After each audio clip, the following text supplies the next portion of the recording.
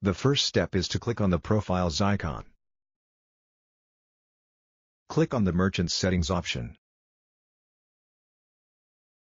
Scroll down to the Interface Settings, and check the checkbox Enable Admin Dashboard.